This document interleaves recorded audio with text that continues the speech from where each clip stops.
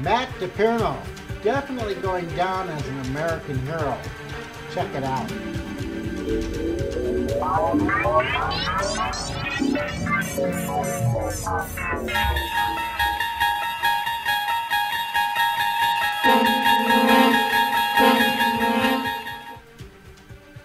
Hi guys, Dave and Cali.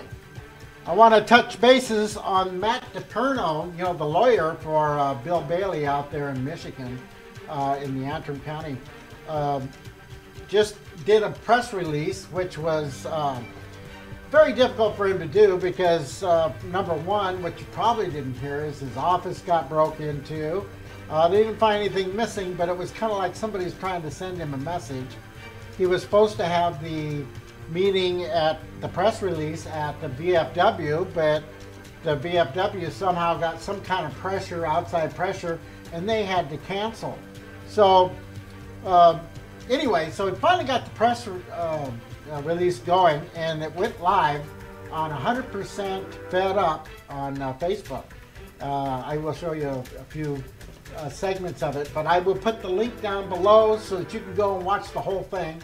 But what I want to point out is some of the stuff that they showed to the public there was just mind-blowing to the public.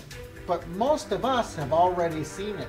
Most of us that follow, you know, Doug TeNapel and Neil and, you know, Behizzy and all them, we've seen these clips.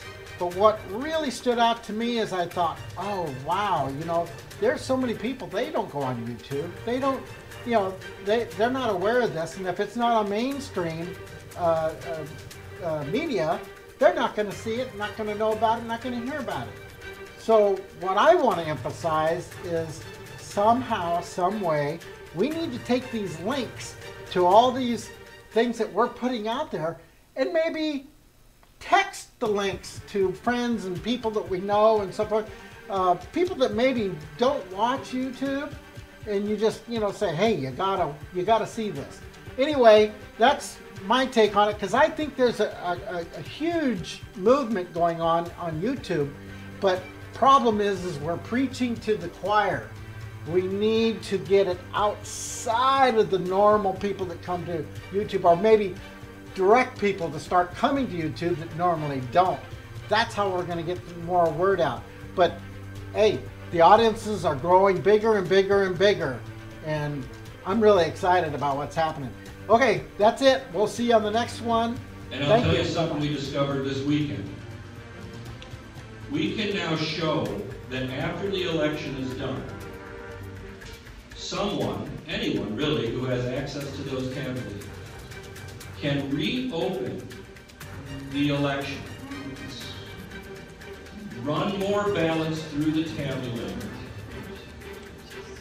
print off a new tabulator tape with the new ballots, and backdate that tape to November 3rd. Anytime. The Philippines have the same issue.